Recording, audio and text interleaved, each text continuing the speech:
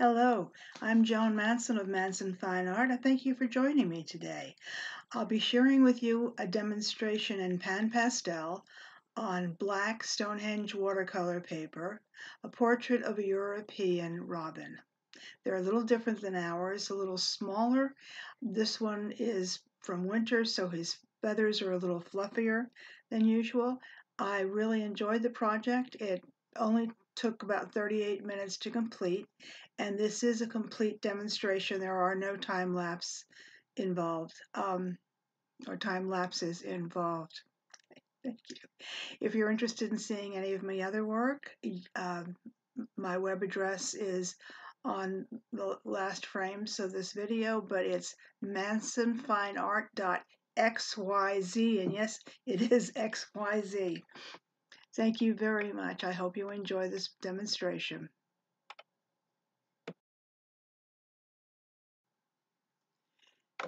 This is the robin that I'll be drawing today. I downloaded it from wildlife reference photos.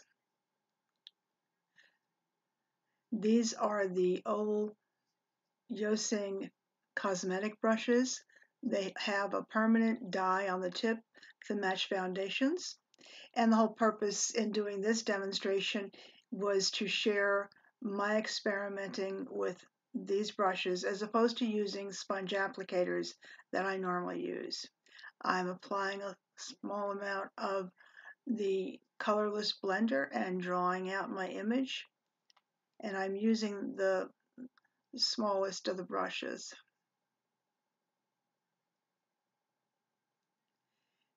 It tends to drop a lot of powder on the page, and I'll be blowing off excess powder throughout this demonstration. When I am drawing it into the paper, it does take, but it does bring the excess paper along with it. I tap it off before I apply it, but still there's a lot of loose powder. Not quite the same way that the application with a sponge applicator works.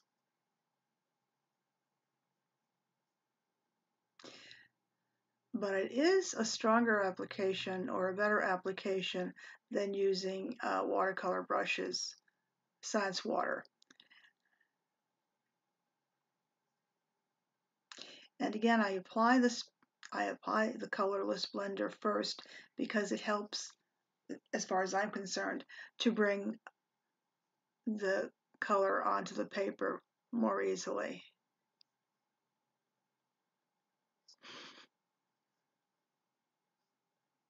Yes, the robin has no feet, it's just floating over a branch. I just chose to do the feet, the legs, and the claws last. And I'm just estimating. I have done no drawing. I'm doing all of my drawing with the brush, just as I might do with acrylic paints.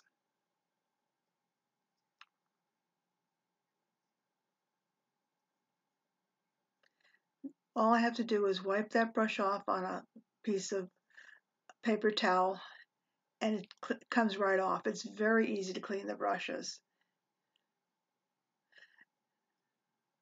There I am tapping the excess off, and I'm bringing in one of the ochres.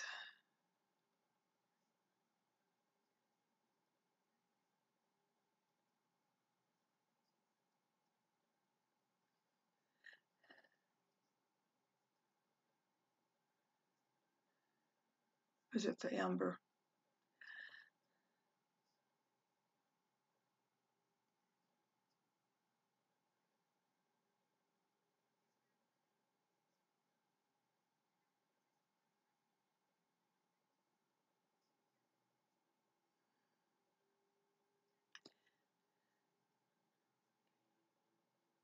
Just dragging it along the side.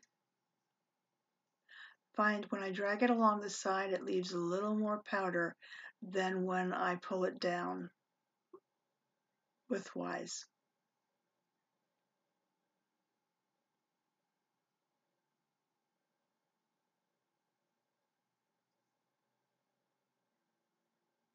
And now I'm using the umber shade The Pan Pastels come with the main color, a tint which has white added to it, and a shade which has black added to it.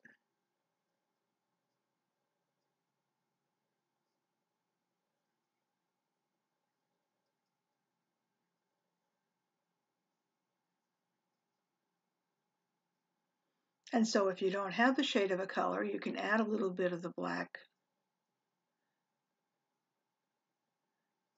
to the actual color and create your own shade. It is easy, as I demonstrated in my last video, to blend Pan Pastels either on separate paper or on in the pans themselves. I'm erasing out the spot where the beak rests. I'll work on drawing it in later, but I wanted to take out the area of the face that has the beak. If I build up too much pastel, it'll just be a little bit more difficult to erase the excess away and get a pure black. And now there's the eye. See, it already looks like a robin.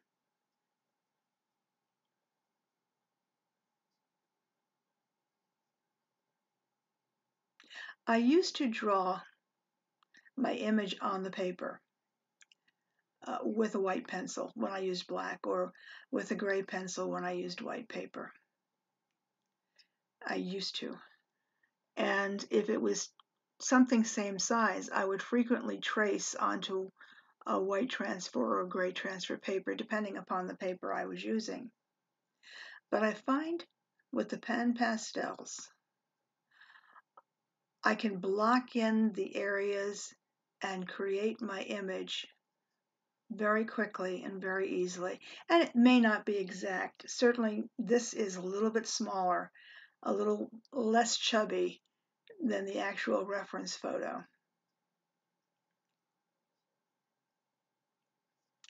This is, I know it's very pale, but this is the yellow ochre tint, very light. This is yellow ochre where the white has been added to it, but I'll adjust that as we go. What I did like about the brushes is that you can create a lovely fluffiness that you can't quite get with the sponge. You have a nice soft application regardless of what applier you're using, but it's a little bit fluffier. So when you're doing soft feathers, it's very nice to use.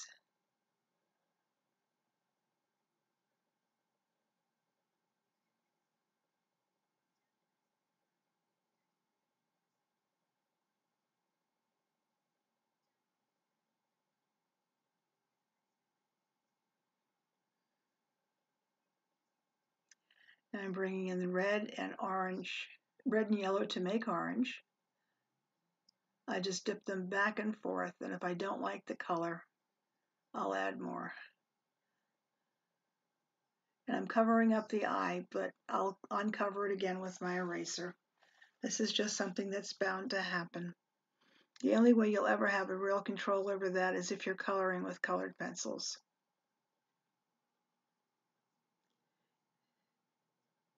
And while that's interesting, it's very, and the work is beautiful. Absolutely. The work that's done with colored pencils is beautiful. But I find it very hard on my hands, and it takes a very long time. To do this in colored pencils would have taken me at least 4 times as long. And time is very important to me, not because I'm in a rush, but because I do have arthritis and my hands get very tired very quickly from having to grasp the utensils, the tools of drawing and painting. So I find it much easier to work with something that gives me a quicker result because I just can't stop. I have to create. It's in my blood. I have to draw at the very least.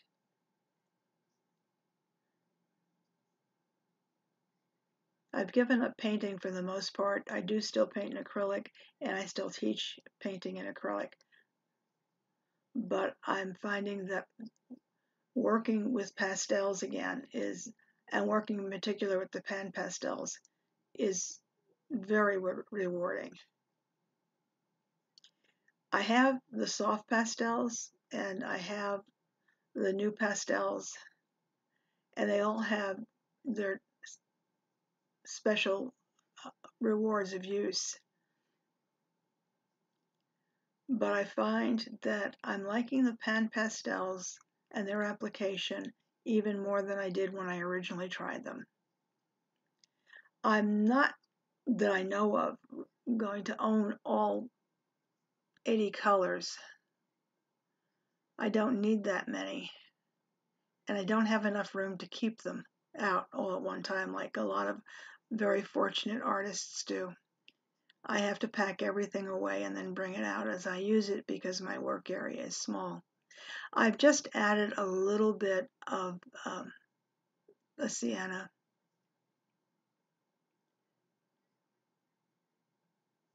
to darken that area, and I'm erasing away the excess powder that falls onto the black paper.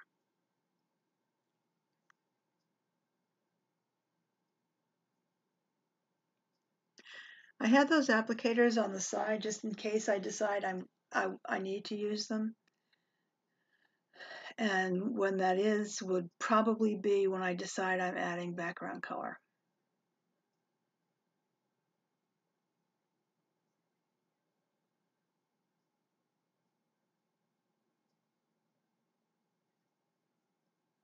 Just using the eraser to draw up feathers on the edge of the bird. And I keep sweeping away with my fingers, which is a very bad thing to do. I'm better off blowing the dust away or using my mop brush to brush it away. What happens is that when I brush it away with my fingers, the oil from my fingers can get on the paper and make it difficult for the pastels to hold.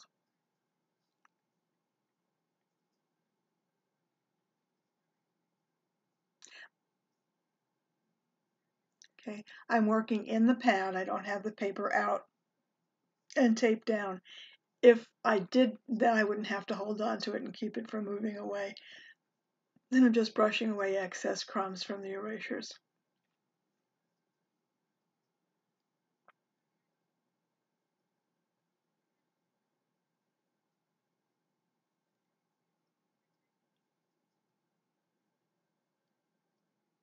A little yellow, that's the yellow tint.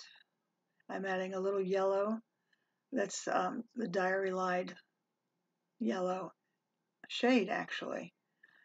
And I'm mixing that with the yellow tint, yellow ochre tint, so that I can add greater color to those feathers. The tint was just a little too light.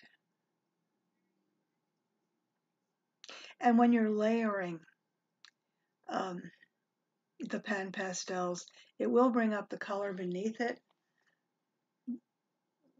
but this is especially more evident when you're putting lighter colors on top of darker colors. So when you're adding tints to shades, the shades will come through. If you're adding tints to the solid color will come through as well.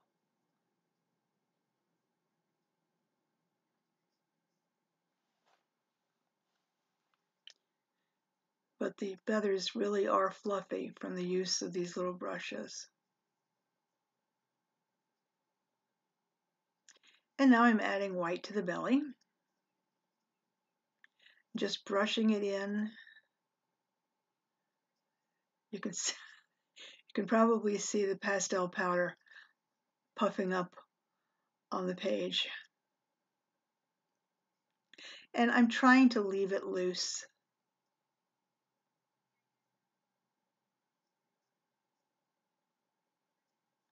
I don't want it to be very hard. I want it soft and loose. Now, if I were doing the hide of a crocodile, I'd want it to be hard. Um, but with a soft, fluffy bird, I want it to be fluffy and soft.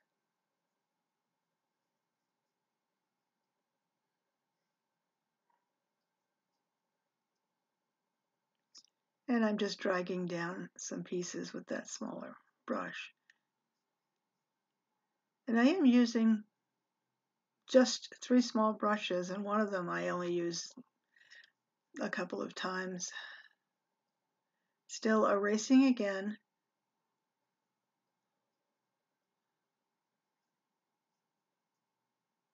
Bringing up the indication of feathers.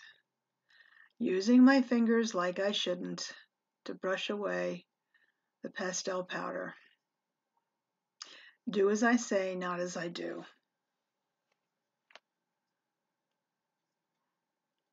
Now I'm using the shade, the ochre shade, to darken in the tree branch.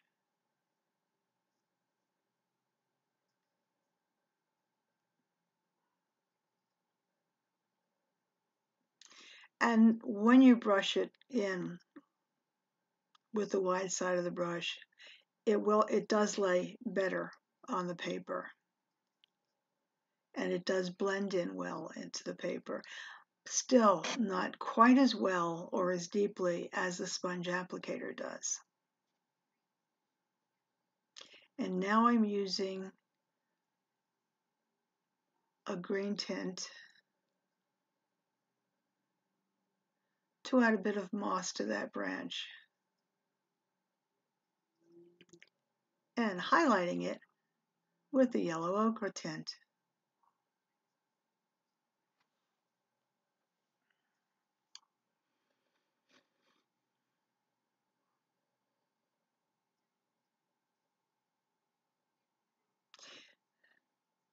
In the past, and perhaps I'll do it again, but in the past what I've done as I'm working is stop filming to take pictures of the various stages of my drawing.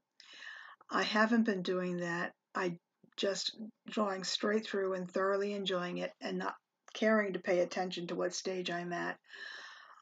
But it probably would have been helpful so that I could show the various stages as it grew. But I prefer doing it this way, so I don't think I'll be doing photos in stages anymore.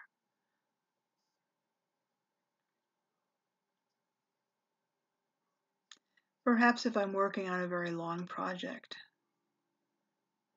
This paper is 9 by 12, and again it is Stonehenge watercolor paper, which I found personally did not work for watercolor. It might work well for gouache. It works for colored pencils, and it works for charcoal, white charcoal. And it works very nicely for the pastels. It has a little bit more tooth than the bee black paper and then the art gram.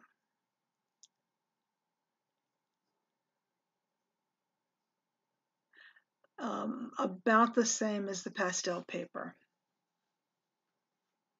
But because it's a watercolor paper, it's a little bit heavier, which means you can erase more frequently.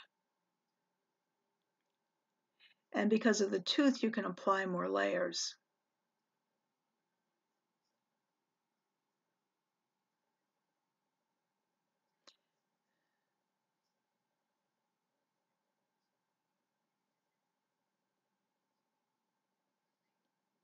I'm going to use the black pencil, the charcoal pencil. I'm going to enlarge the eye. There we go.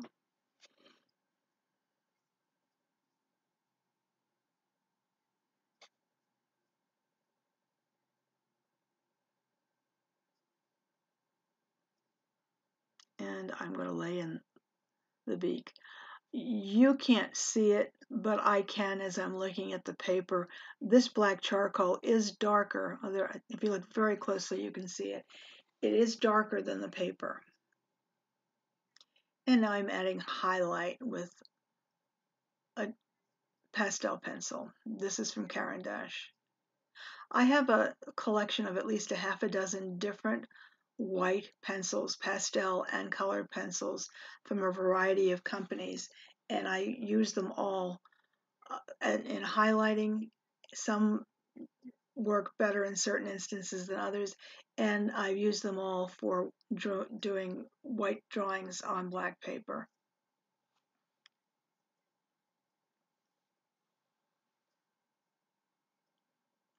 Now I'm going to pick out some colors from the Faber-Castell pencils. I only have a 12 pencil set. It's all that I feel I need. And I'm adding the brown to the beak.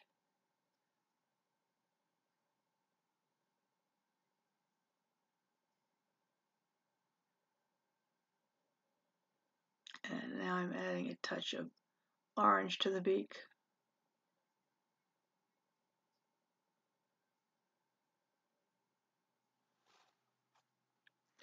I only used the three colors, the brown, the orange, and the yellow. I had a charcoal pencil, so I didn't use their black, and I have a white charcoal pencil and the Caran d'Ache pencil, so I didn't use the white, although I certainly could have. And then back with the brown again.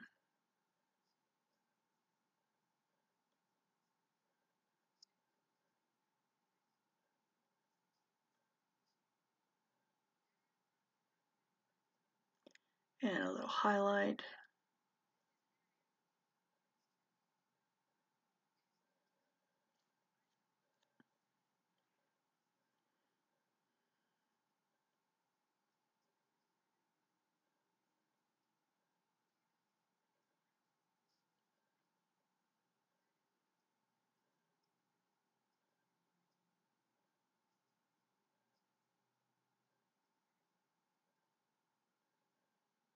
This is a tiny round applicator, and I'm just using it to, to dab on the pastel pencil and blend it a little bit. I think that's pretty much the only time I really used it.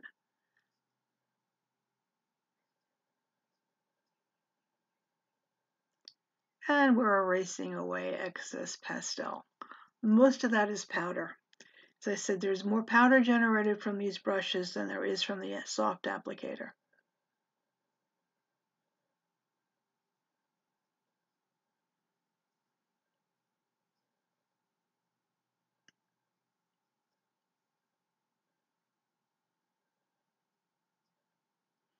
Now we're going to add legs and claws.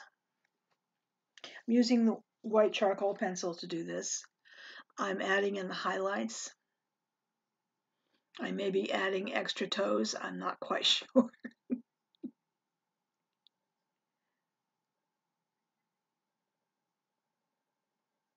We can't see the rear toes because the branch is too thick and they don't wrap all the way around.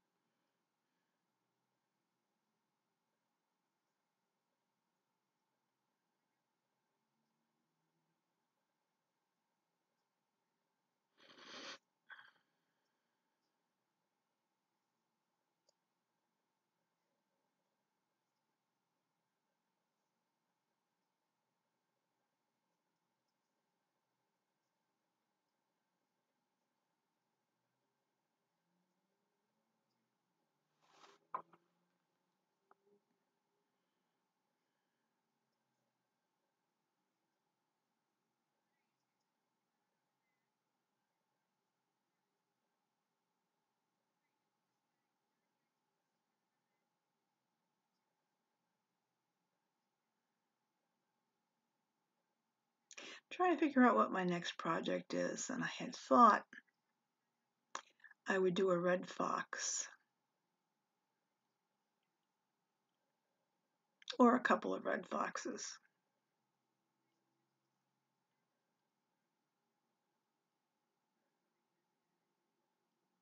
I recently took some photos, actually 2 days ago, or one day ago, of some sandhill cranes locally, and I'm thinking about doing a, a composition rather than a single portrait.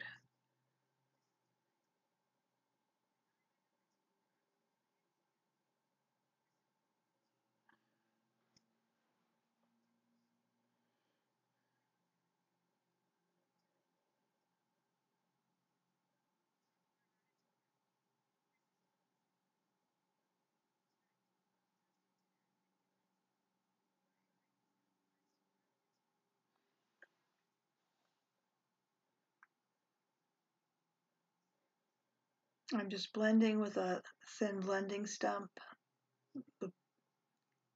and adding shading to the claws.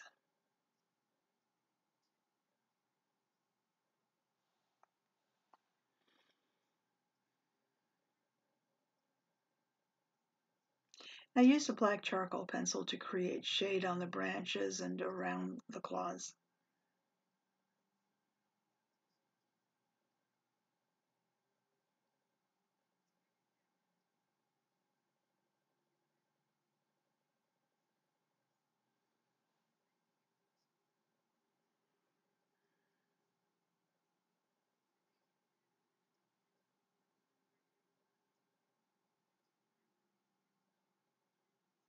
And then blending in with the stump.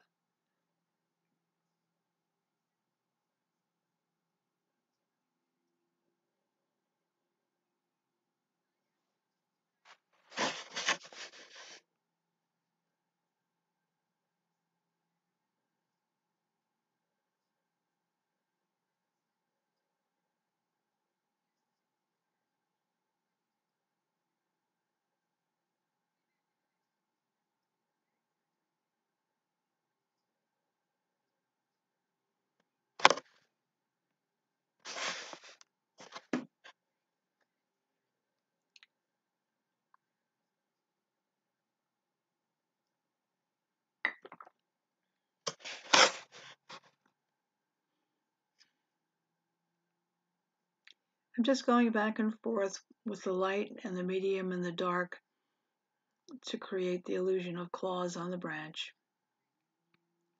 and adding a little highlight to the branch.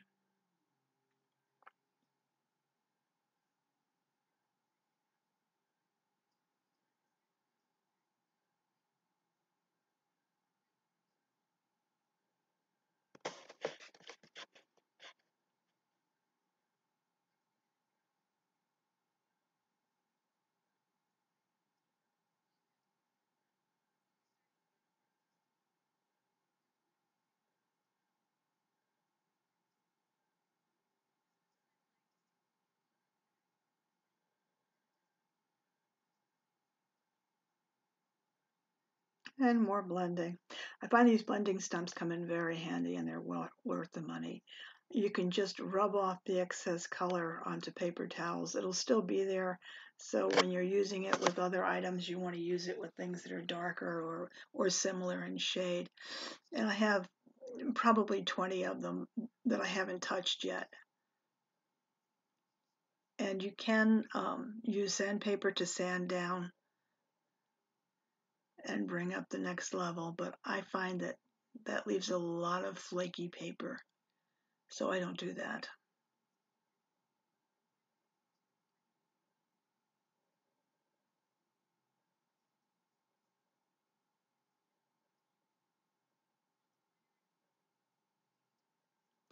And here she is again with the eraser.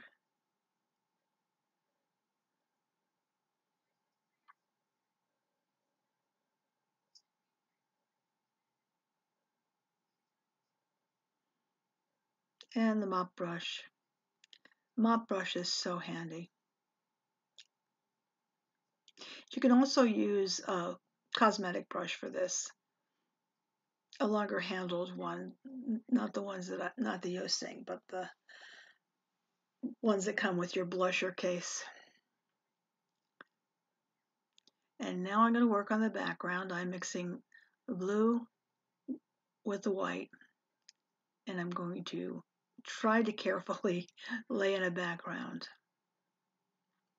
And I realized while I was doing this that what I really want to do is lay in the background first and do less of it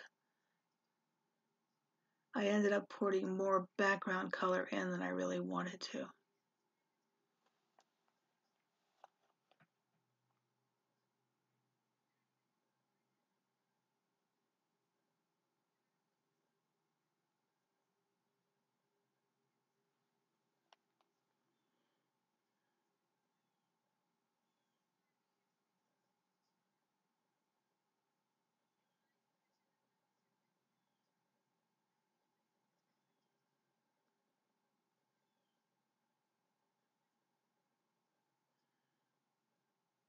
Well, I can imagine though that you could make some very nice fluffy clouds with these.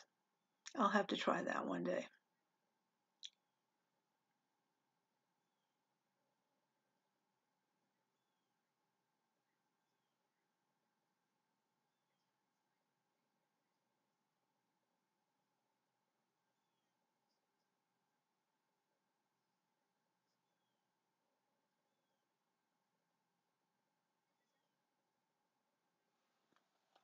And the light blue is a nice contrast. It helps to make the robin pop out because of the orange um, breast feathers and face.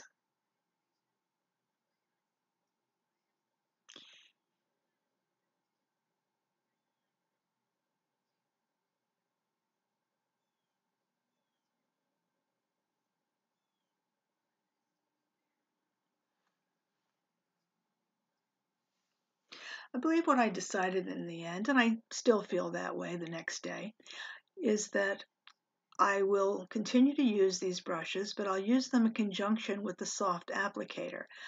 Feel free to turn your canvas around or your paper around when you're working on it so you can get a better angle. There's no reason not to unless the paper is that huge.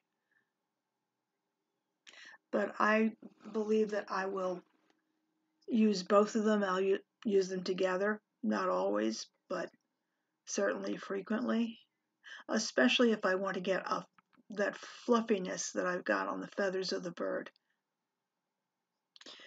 But in applying the background and in applying the branch, I would prefer to use the soft pastels, the soft applicators, and that is SOFF, F as in Frank, T, spelled with two F's. So if you're looking for it, although if you look up Pan Pastel applicators, they'll show up for you on Amazon and Jerry's Artorama and Dick Blick. At the very least, they'll show up as items that you might want to purchase as well, along with the Pan Pastels.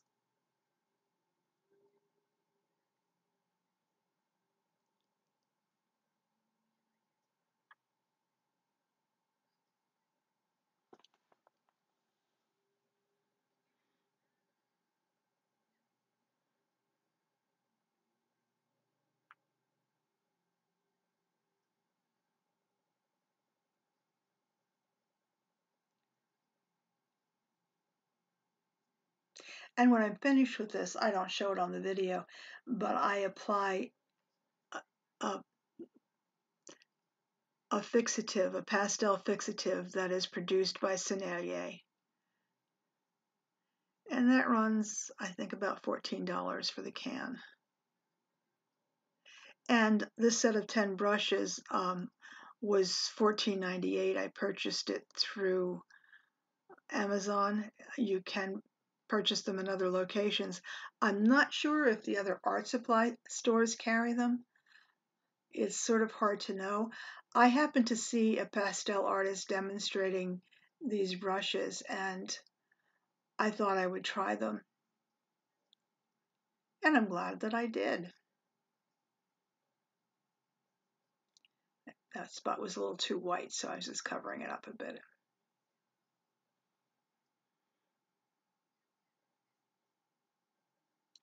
And I didn't end up using those sponge applicators on the background, so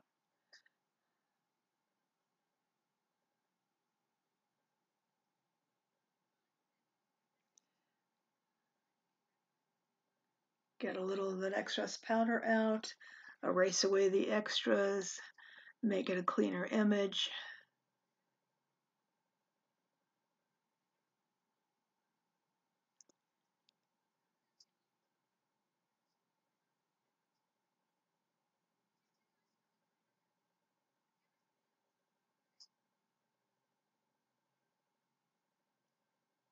Here I'm staring at it, trying to decide if I need to do anything else. Any last minute touches.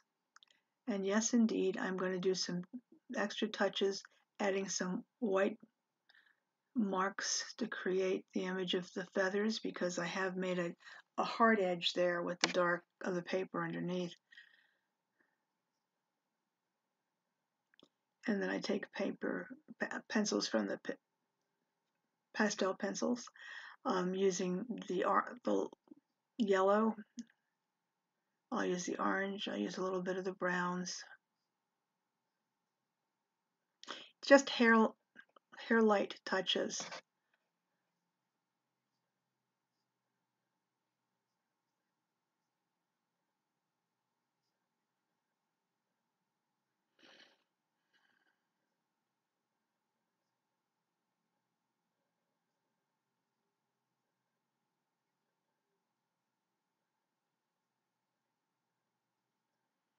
And I'm going to erase a little bit more and create hairs and shadow with my eraser. And I have to tell you that this mono pencil eraser is really a wonderful tool. It does come with 2 refills.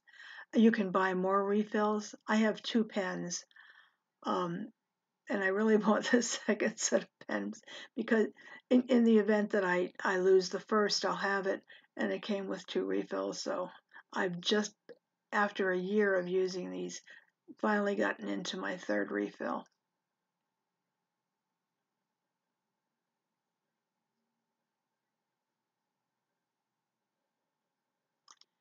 And a little bit of orange. And then I'll blend that down because I don't want it to be as stark as it is.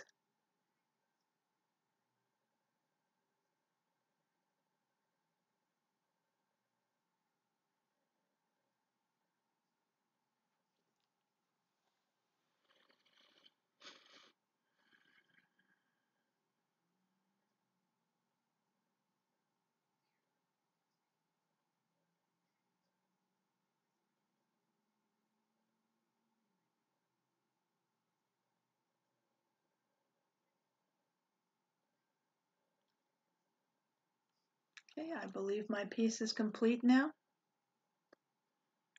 And let's do a comparison. As you can see, the robin on the left is a little chunkier than the robin on the right, but still, it's very obviously the European robin. I had a great deal of fun doing this. Thank you for joining me, and I hope to see you next time.